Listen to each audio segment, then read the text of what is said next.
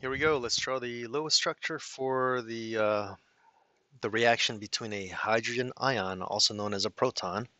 So we're just going to do, there's no electrons there, so it's H plus, and that's going to react with ammonia, which is NH3. So let's draw the Lewis structure for NH3. Nitrogen has 5 valence electrons and hydrogen has 1. There are 3 hydrogens, so that's going to give us a total of 8 valence electrons. All right, nitrogen is going to be the central atom, and so let's surround it with the 3 hydrogens. They're each going to need a bonding pair of electrons to the central atom, so that's 2, 4, 6 electrons. We're down to 2.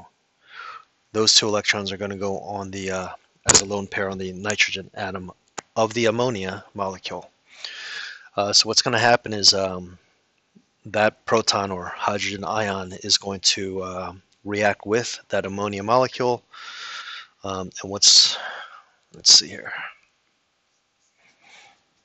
And what's going to happen is this lone pair from the nitrogen here is going to be used to make a coordinate covalent bond.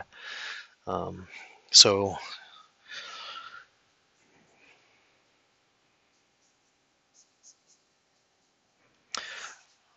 you're going to get this ammonium ion, and some textbooks will use an arrow there to indicate that that covalent bond was made using 2 electrons from 1 atom, in this case the nitrogen from the ammonia molecule.